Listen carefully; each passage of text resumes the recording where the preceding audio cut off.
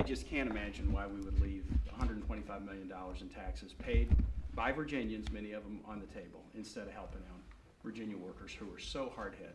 I'm going to Martinsville tomorrow, an economy that's just been blasted. I'm spending a lot of time out across the Commonwealth in places where the unemployment rate's doubled in the last year. And the notion that this, I heard one of the comments made on the floor that, you know, when are we going to say no to the federal government? This was not about the federal government. This was not about an ideological battle, you know, with some distant foe. This is about looking into the eyes of Virginians who have lost their jobs. Our unemployment rate is the highest it's been in the last 20 years. Parents with kids worrying about health care for their kids, worrying about how they're going to pay their rent and their mortgage, worrying about how they're going to pay for their kids' schooling. That's what this is about. It's about the people that you were sent to represent.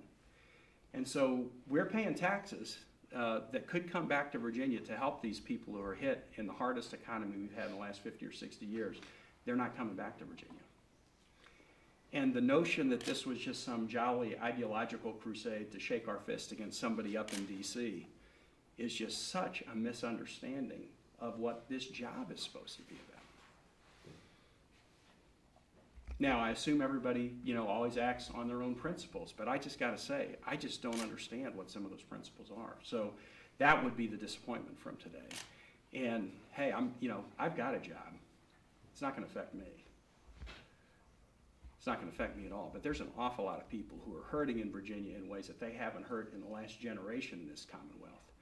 And the message to them seems to be just, we don't care.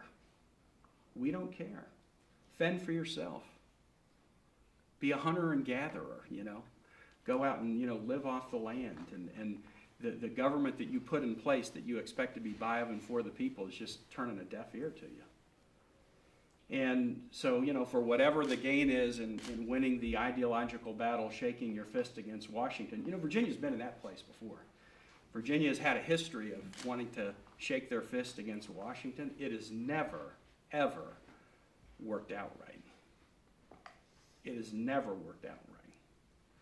When we try to divide ourselves from our national government and pretend that they're evil and we're somehow paragons of virtue, we unfailingly have made huge mistakes. And I think in this instance, we've made a huge mistake. Fortunately, it is one that can be corrected, and I hope it will be.